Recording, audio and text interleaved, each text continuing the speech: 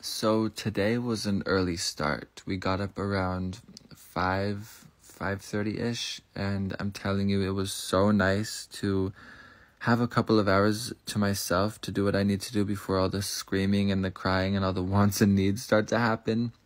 I mean, we love them. We love the little rascals, but it's crucial to kind of take some time for yourself in the morning, I think. As parents out there, you get this. So I made myself a shake, made Nara some tea. Haven't really perfected how she likes her tea just yet.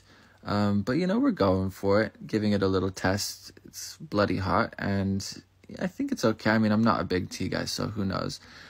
Gave Nara the tea. Look how cute she is, by the way, just reading her book, that little bookworm.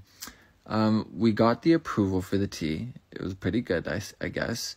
And so I said goodbye to Nara and went to the gym to go shoot some hoops. Basketball is like therapy to me. I mean, if I have a lot going on or I'm stressed or I'm overwhelmed, this helps immensely. And I try to go at least once a day. And then I got home and said hello to the kiddos, said good morning. And they've been kind of sick lately and just really fussy and clingy.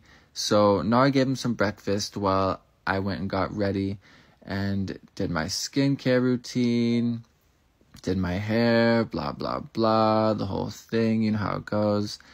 My barber actually released this product. It's called House of Scuff, and it's a game changer. I don't really love my hair right now, and it's helping me manage it. You know what I mean? She also gave me some unreleased glue, which was nice, and that product is insane.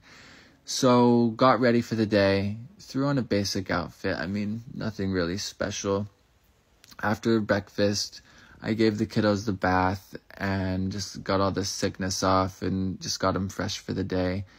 And look at Rumble, how cute she is. I love that I matched her with some denim today. And doing their hair was a task and a half, let me tell you. Usually, one of us can kind of take over and take care of the kids and one person can go do what they need to do or vice versa. But today, it was just not like that. We had to tag team.